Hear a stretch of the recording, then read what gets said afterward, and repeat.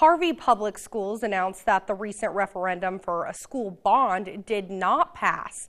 With a total of 1,196 people who voted, 60% of voters were against the proposal. The plan would have cost $23.5 million and was designed to unite K-12 facilities into one campus, which would have enhanced the security with new entrance and safety systems. It would have also added new elementary classrooms and a gymnasium. The superintendent of Harvey, Robert Lukens, thanked the voters and said, quote, "We will move forward as a district and continue to plan for the future," end quote.